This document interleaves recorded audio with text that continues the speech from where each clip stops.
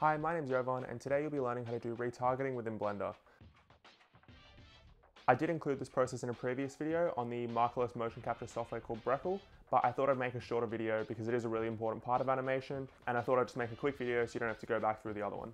So what you need to do is install an add-on called Rokoko to Blender. To do this, just download it from the link in the description down below. Then go into Blender and go Edit, Preferences, Add-ons, and then press Install.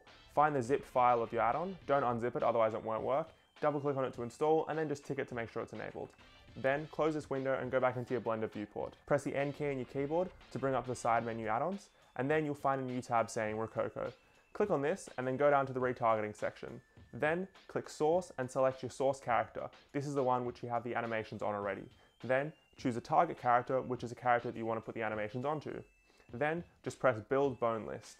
Here, it will automatically apply all the bones that it thinks go from the first character onto the second character. If there are any bones missing, you can look through the selection and change any, or you can just leave some blank as well because it will still work if you don't include the fingers or certain parts. Then just press Retarget Animation, and that's it, you're done.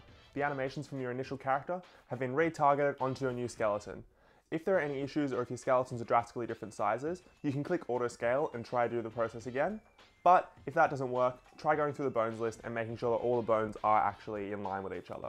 So an easy way to do this is to go into the pose mode for both skeletons, see what the names for each bones are, and make sure that they do correlate in your bones list. I hope you enjoyed this quick video and learned something new. If you have any questions or comments, leave them down in the comment section below.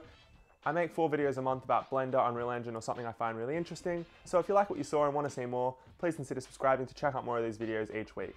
Thanks for watching, and I'll see you next time.